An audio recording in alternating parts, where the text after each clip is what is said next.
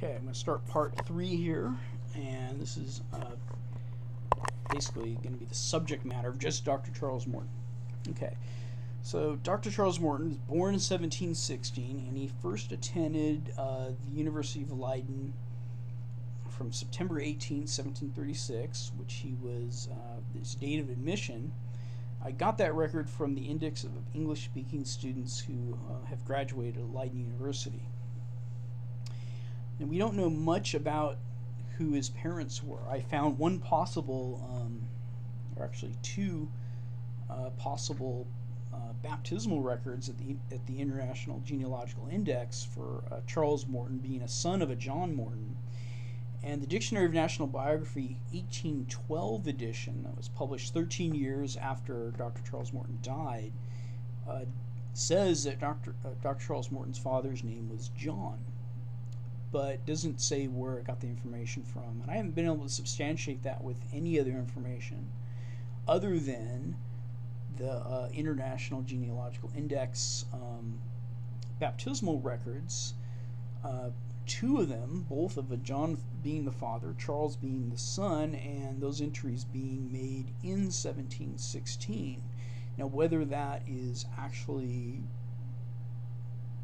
his baptismal record, I have no way to know or connect that to him other than they were the baptisms took place in counties that were close to Westmoreland County that he was said to have come from. But I think that the Dictionary of National Biography has assumed that he came from Westmoreland County because the first records that can connect him to his later life that I've been able to see are of him being a doctor in Westmoreland County. So I don't know if they've just merely assumed he was from Westmoreland County or if they had some other piece of information that they're not mentioning to say that he actually was born in Westmoreland County. The record that I have, just by the way, has him being baptized 10 September 1716 in Liverpool in Lancashire County, which is nearby Westmoreland County. But whether that's actually him, I don't have proof. I don't have a will of a John Morton naming his son Charles the Doctor that lives in Kendal, as that kind of thing that would substantiate it. So I don't feel I have sufficient competent evidence to say that his son was John Morton just because the Dictionary of National Biography says it, or because there was a Charles, son of John. Those are two very common names. Morton's a common last name, so there must have been, or it's at least reasonably possible that there was another John fathering Charles, although it is in the same exact year as he's listed as being born in the Dictionary of National Biography. I don't really have any other outside information to actually substantiate how they even knew he was born in 1716. Okay, so let's move on. Now, one mystery that I touched on the videos I'm going to end up scrapping is why was Dr. Charles Morton a student at Leiden, and what did that mean exactly? I had assumed when I wrote the Wikipedia article that just the fact that he was attending Leiden was a sign of some sort of prestige. But I also noticed recently that 100 years earlier, the Pilgrims actually were in Leiden, and they were dissenters, and they were actually people that were that had left England and moved to Holland just so they'd be able to practice their brand of religion. And in Bulster Whitlock's Notes upon the King's Writ, and the introduction that Dr. Morton writes, he does touch a little bit upon English constitutional law, and he seems to place some importance upon freedom of religious practice in a very vague sense. And I get a very vague idea that Dr. Charles Morton had a relationship in some way to the, in fact, Mortons that ended up being Pilgrims and coming over to Massachusetts later on after the Mayflower, but shortly thereafter. There was a Charles Morton that was a preacher that shows up in a lot of genealogical accounts that was in Massachusetts at one point. So it's unclear, but those are just vague clues, and a lot to do with who Charles Morton's parents were are related just to clues and ideas, but still direct evidence to show exactly who his father was just is not out there. There is some evidence that's presented in the book called The Scott of Liza Minnelli and Liza Maynard, where there is a chapter on the Mortons that has a lot of errors in it, but in that chapter, one factor that is asserted is that the family was supposed to have descended from Albertus Morton. Now, whether that's true or not, I don't know. I don't have any evidence to substantiate anything that would get Dr. Charles Morton a connection to any father or anything like that, other than just a possibly coincidental entry in the IGI, and I don't even know if the Dictionary of National Biography looked in the IGI perhaps, or looked in church records, and I don't know where they got that 1716 birthday, and I don't know where they got that his father was named John. So if I knew that, it would be much better. Okay, so moving on.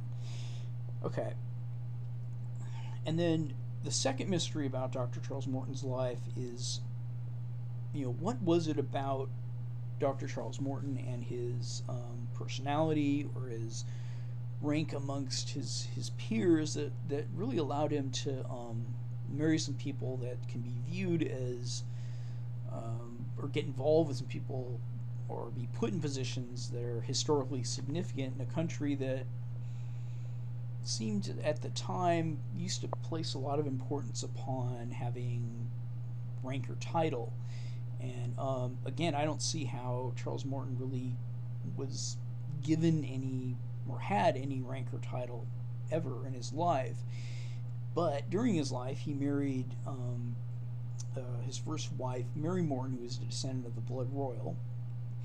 And he also married the daughter of the ex-treasurer of Ireland and the ex-wife of a baronet, and he was appointed as the head librarian of the museum.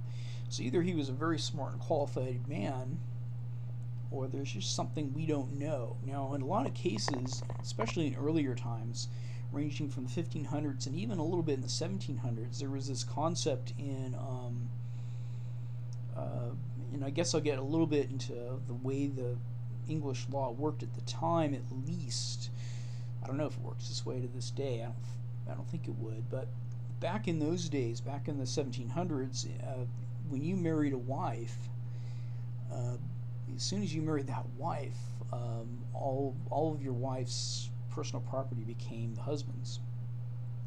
And so to work around this, what the families would do is they'd actually have marriage contracts, so to speak, drawn up beforehand that basically you'd have to kind of pay for your wife to kind of make up for the fact that you were going to inherit certain amounts of money due to the fact that you married the wife. They'd even have sometimes when people married into a wealthy family, they would have to change their last name to that of the wife's to make it all well and good for the person that's going to pass on the money when they died in the form of inheritance. And that happened a number of times, and that happened even as late as the 1800s. So another mystery is, another question that I've had consistently for Dr. Charles Morton is, why didn't Dr. Charles Morton have to pay a dowry, or did he pay a dowry before he married Mary Berkeley, descendant of one of the King Edwards? It's unclear to me. Now, not everybody agrees with me, and it sounds to be, obviously this day, if in my mind, it's perfectly fine for Princess Diana, or whoever, or some prince or whatever. I'm not discriminatory myself. I'm just going by what I've seen. I'm presenting that back as at least a good question. Okay. Now, sometime before 1745, Again, so he's attending Leiden in 1736, but he isn't arriving at Kendal and getting married until 1744. But he did. On September 13, 1744, he moved to Kendal, Westmoreland County, and that's probably around the time where he got that little piece of land that he willed, and he practiced as a medical doctor. Now, before he practiced as a medical doctor, he wrote his doctoral dissertation. It's called De Tussi Convulsiva, and that is on the whooping cough. And that is available, although I haven't been able to examine it, and it's written in Latin. You can just search Google for De Tussi Convulsiva, and Carolus Morton, and you'll find that entry for him. You'll find an abstract for it, but you won't find the actual article. I haven't been able to examine that, but he wrote his dissertation, and then he later showed up and married Miss Mary Berkeley, who was a niece of Lady Betty Germain. And that took place on September 13, 1744 at Kendal, Westmoreland County at the time. Now, Westmoreland County has since split into other parts, but that's what it was at the time. Now, at the time I wrote this, I said that they had one known child, that was Elizabeth Morton, that was born May 26, 1745 at Kendal.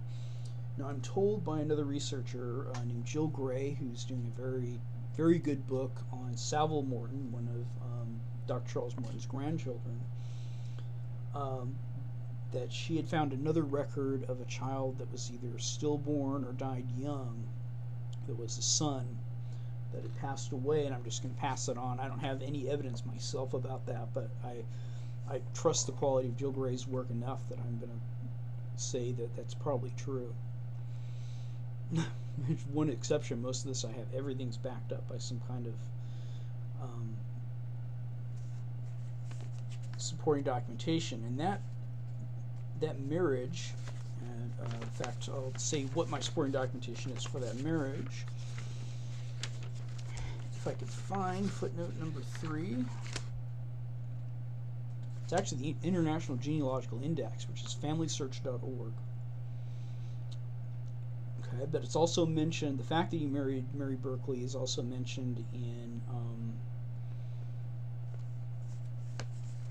Collins Gentry, I believe. I don't remember. Okay, so they had one, Elizabeth Morton, their only child, was born May 26, 1745, also at Kendal. I guess I'll stop right here. I don't want to lose this.